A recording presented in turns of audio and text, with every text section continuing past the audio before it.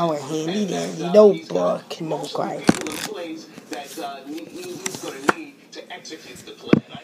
Getting down a rabbit hole of racism, and listen, Cornell from the NAACP, he's doing his thing. He's doing a thing of you hit the hits over the head, and then you get the meeting, which is a game that I don't want to engage in. Right. So, Tina, let me ask you. I mean, you have Ben Carson at Housing and Urban Development, and Donald Trump, more than any Republican in the last couple terms, has said, I really want to fix the inner city.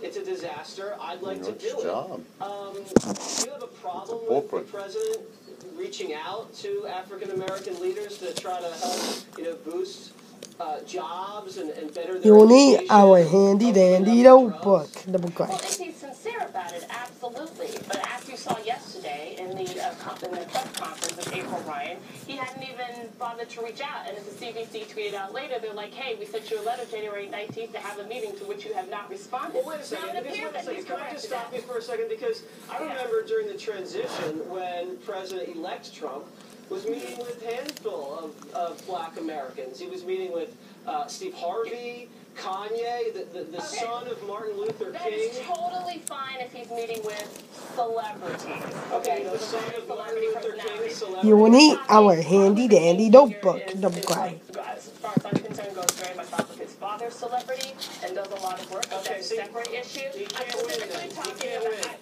He can only meet with certain black Americans. The Congressional Black Caucus that specifically works on African American policy, especially concerning HBCUs, I think that's where they definitely can have a conversation. But it's very hard. It's very hard to have a longer conversation about. Hey yo, we have for free close with that means it's a dollar to get chair. Okay, now take a chair. Let's think.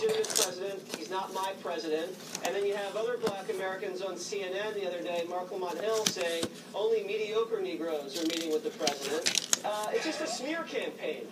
So I don't know what's going on, but the president can meet with whoever he wants, and I think there's going to be a meeting with the CBC. Absolutely meet with whoever he wants, but and it'll be a great meeting, and I'm sure everybody will get along good natured. We got to run and go pay some bills, all right? Thank you guys very much. All right, Directly ahead, the Washington court rules against a Christian florist who refused to provide flowers to a gay